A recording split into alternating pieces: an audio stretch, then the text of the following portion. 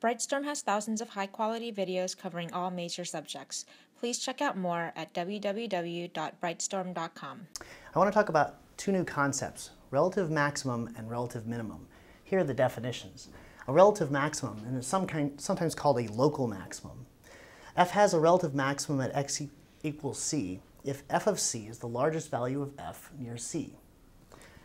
And relative minimum, f has a relative minimum at x equals c if f of c is the smallest value of f near c.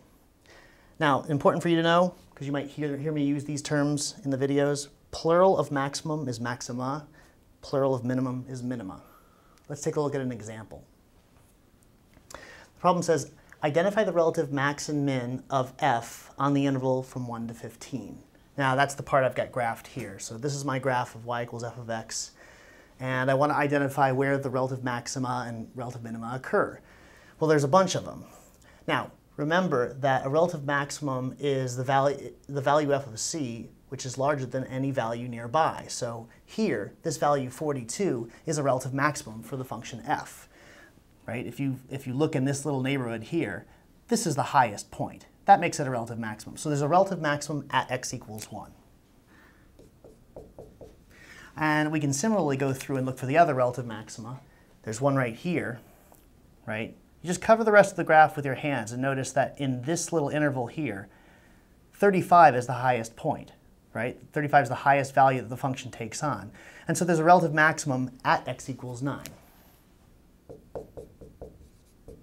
And finally, at this endpoint, the graph seems to hit another maximum. If you look at it, 52 is the value of the function here, and that's the highest value in some interval around that point.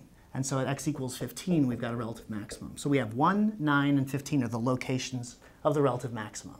Now what about the relative minima? Well, it looks like these two. And I want you to pay close attention to the fact that a lot of these, first of all, two relative maxima occurred at endpoints. Endpoints are important to check. But also, relative maxima and minima don't need to look like, they don't need to look curvy. You can actually have a pointy minimum or maximum. So this counts as a minimum. It is the lowest point in a neighborhood around it. That value 18 is going to be the lowest point. And the minimum actually occurs at x equals 11. And here, we have a minimum value of 11, and that minimum occurs at x equals 5. So there are relative minima at x equals 5 and x equals 11, these 2 points.